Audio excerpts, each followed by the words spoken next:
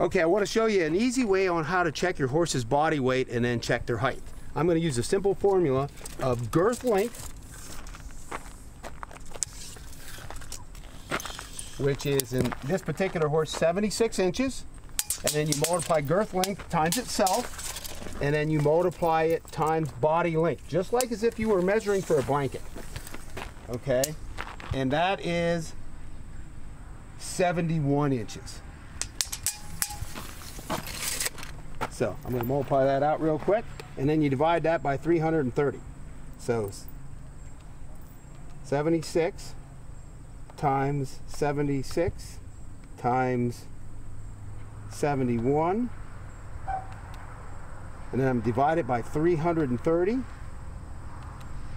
His body weight is 1,242 pounds, and that will be really close, within probably 1 or 2%.